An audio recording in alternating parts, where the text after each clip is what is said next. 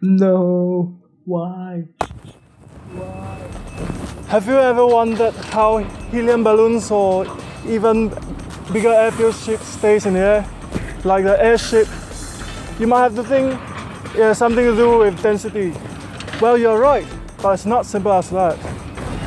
This is a balloon and it's filled with helium, making it less dense than the surrounding air. Hence, it rises.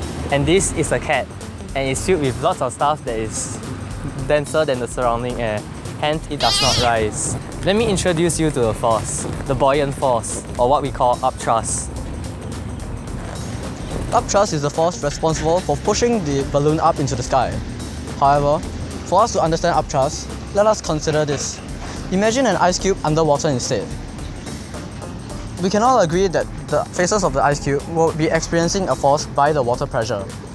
Now, the force acting on top of the ice cube, pushing it down, compared to the force on the bottom of the ice cube, pushing it up, will be far less, hence resulting in a greater resultant force pushing it up. This is as the deeper you are under a liquid, the greater the pressure you experience. This force will be known as the upthrust. Rewriting the equations, we can get that the upthrust is equals to the weight of the displaced water by, in this case, the ice cube. Hence, if the weight of the object is heavier than the displaced liquid, there will be a resultant force downwards, thus the object will sink. Vice versa, if the weight of the object is lighter than the weight of the displaced liquid, there will be a resultant upwards, thus the object will float. To answer the question of how a BLIMP flies is very simple.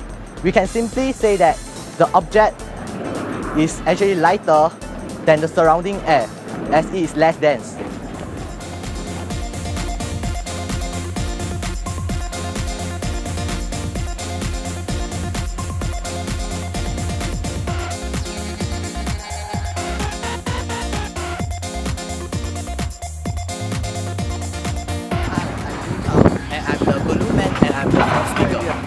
Hi, I'm Kailong and I'm the first scientist. Hi, I'm Chihao and I'm the second speaker. Hi, I'm Frederick and I'm the third speaker. And hi, I'm Hendrico. I'm the cameraman and the editor of this movie. Thank you very much. Thanks for watching. We are Group 20. Thank you very much. Bye bye.